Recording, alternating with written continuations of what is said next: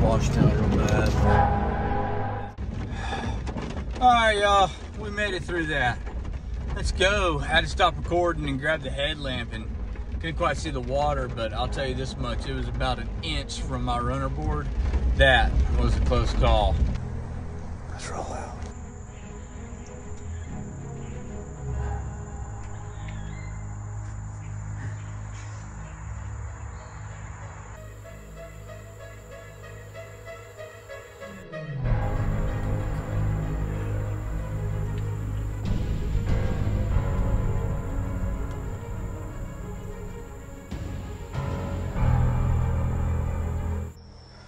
Alright, that's gonna finish the first day hunt over with.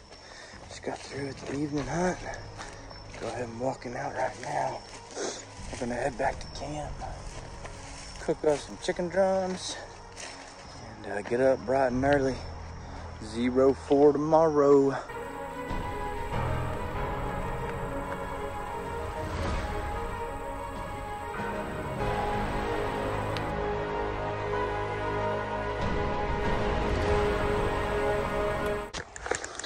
Well, we got another morning hunt underway, and we just finished up getting out of the stand, of course. Got blown by a couple of whitetail.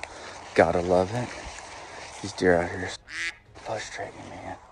It's like they know what's going on. They know what's gonna happen. They're so pressured.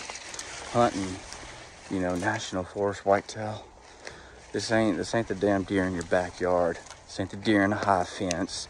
This ain't even the deer in your lease that never gets shot at, maybe gets shot at once in its entire life. These deer out here, they are freaking scarce. They're pressured, and this is just some hard damn hunting. I'm actually gonna come back out this afternoon while I do my evening sit. I think we might come out earlier and sit for longer if we can. Just depends, it's just so damn hot. Hell, it's already 10 o'clock and I'm starting to sweat in the damn blind. Start sweating, start stinking. It's frustrating. Snake whisperer out here.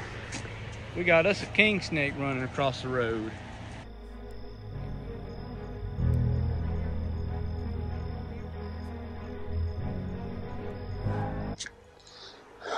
This is the last evening hunt. I'm gonna ease in here, and got a cold front moving in. It's gonna be down into the 60s. It's gonna be dropping 20 degrees in the next couple hours. So let's get in here, sit down, be quiet, and let's get a deer.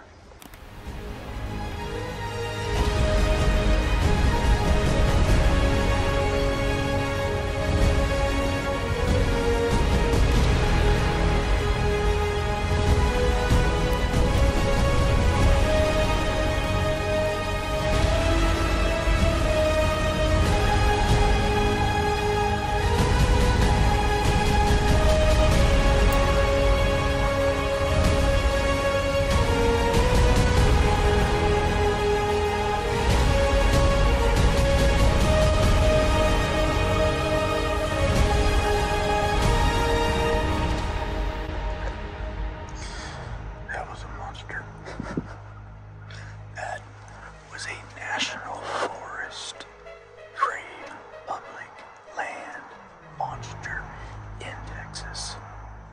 I wish I'd been able to get a shot on him. My best guess, he would have been just about 60, 70 yards, maybe 80. He wasn't stopping either.